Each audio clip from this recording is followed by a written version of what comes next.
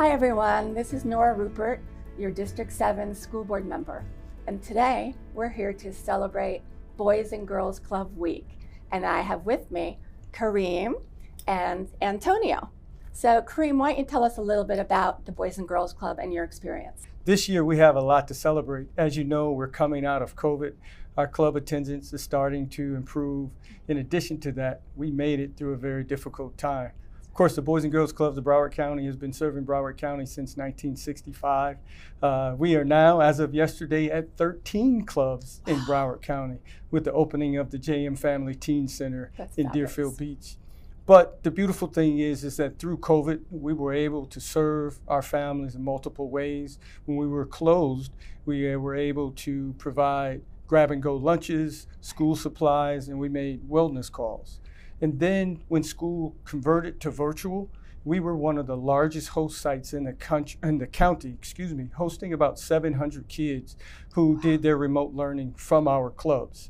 And we just provided access to internet and a place for them to use their computers and log into their classrooms. The kids also provided tech support. We realized that they knew more about Zoom than our staff did. Absolutely, you have to ask a kid. Now, I remember when we first met, and there was a problem with the students from our school board to your program that their computers weren't able to be seamless. Exactly. And can you tell us a little bit about how that helped?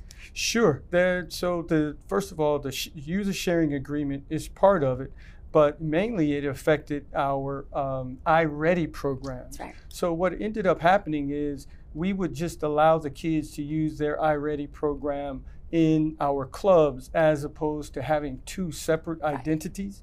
That allowed the school to track them better. Their teachers could track and assign. And it gave our staff the freedom to just coach them.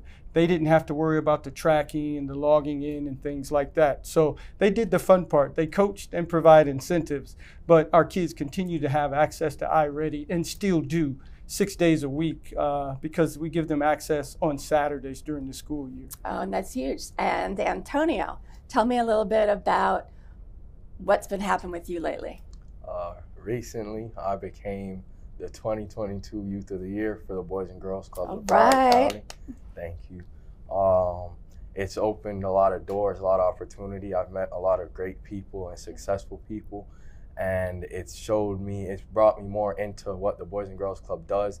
Going there as a member, you see that people donate and you see the different events and stuff that are hosted for you. But now that I get to meet the people who make that happen, I'm very appreciative of it, and I'm grateful that I've been given this honor, and I hope to continue to carry it out and make the members proud. Well, I can tell you, I'm very proud. And I also could see how the younger students that were there really looked up to you. And you just embody what the very best is in our young men. And especially our kids at risk that go through the Boys and Girls Club. You're a success. And I'm very proud of you.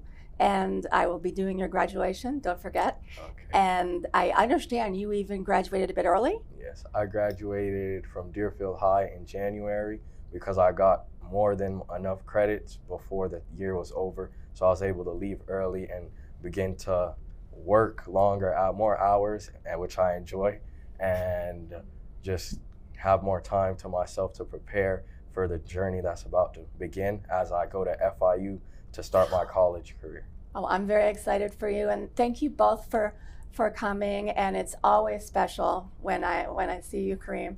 And I just cannot say enough about this program. You guys are changing lives every day, and you're a fabulous role model. So thank you. This is our wonderful moment where we are celebrating the Boys and Girls Club Week. And have a good day.